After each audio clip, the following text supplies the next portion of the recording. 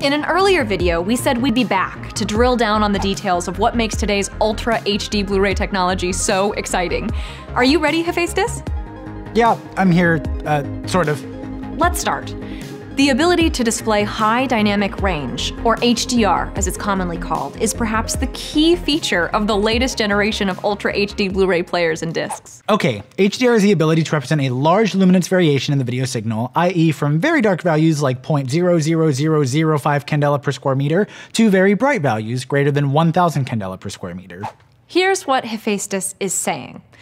As the contrast range and light levels in a film increase, we are able to see brighter highlights and more detail in the shadows, a lot like our eyes see things in the real world. Yes, contrast is an important component to HDR, expanding the nits in brighter content and decreasing them in darker content. Nits? Yeah, nits. It's a measurement of luminance, or as you non-tech people call it, brightness. Well, that means with high dynamic range, we see more detail in scenes that would normally look over or underexposed, which otherwise would show little to no detail in bright or dark areas. Exactly, because we've evolved a number of adaptation mechanisms, our optical systems can tolerate a wide range of scene brightness that technology has until now been unable to come close to. That sounds like you're saying there's a lot more to be seen and experienced when viewing movies on an Ultra HD Blu-ray disc on a 4K HDR TV. Exactly. The 4K HDR TV is key, and another important aspect of HDR is how it displays color.